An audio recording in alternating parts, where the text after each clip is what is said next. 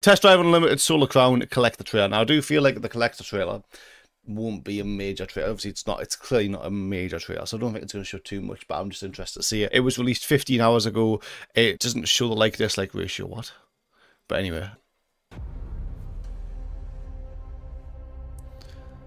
Okay.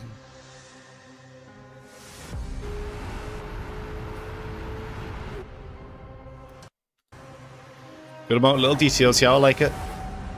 Is that a racetrack? Did I see a racetrack?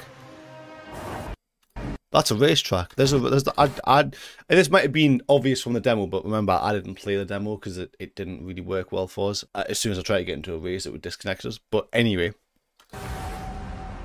that might have been obvious from the demo, but I like the fact there's actually a racetrack.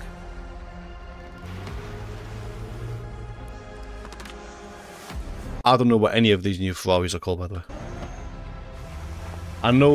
I think I know that that was an F40, was it not? I hope I'm not getting any of this wrong, but like, I don't know half the names of them.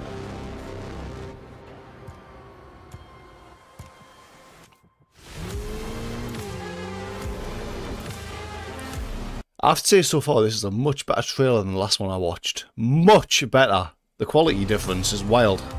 Obviously, it was in development as they released the previous trailer, but I mean, even from now to then, it's crazy. Looks much better, this one.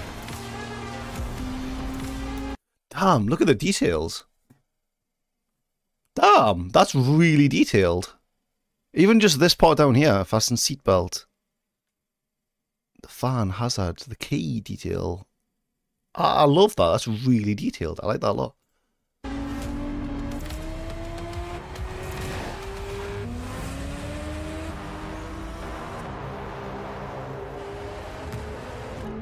I'm looking forward to this game, like, I'm going to buy it 100%.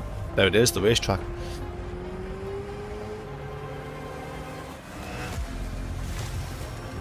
Not bad. This looks really good, actually. I love the way this looks. I'm telling you this right now, right? That scene of the rain. That could easily confuse this for the new Forza Motorsport. That's how good that looks.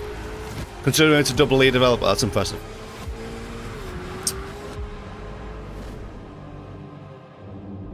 Oh, what's number 6? Why is that empty? Ooh! Ferrari. This is sick, this, actually. I like this a lot.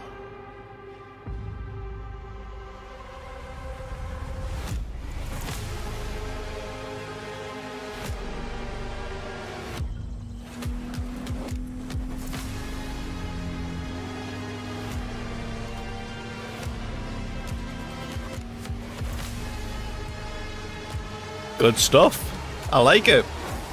Good stuff. So that was showing all of them cars. I think I seen the FXXK sat in the back, like in the background. It was like there was like a black and yellow one in the dealership. Was it that scene right there? Where is it? There. I think that's an FXXK, isn't it? Over there. That looks like one anyway. 250 GTO. Dino, Freeway, F40, Enzo.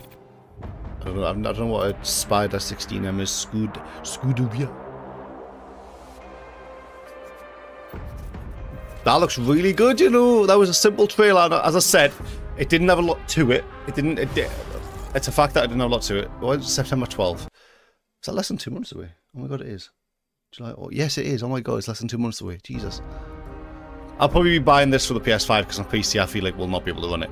But that was a very, very good trailer. Like it's as I say, I thought it was going to be more simple than it was, and it was really simple. You know, it's then you got the previous, like the release date trailer just there, and that was so much more to it. But given that was called the Collector trailer, I was just like, nah, that's not going to be. There's not going to be much content to that. There's not going to be much like meat and tatties, you know. And there wasn't. It was a very basic trailer, but for what it was, I'm really happy with it, and it's made us excited for the game. To be honest, I'm actually looking forward to it. But yeah.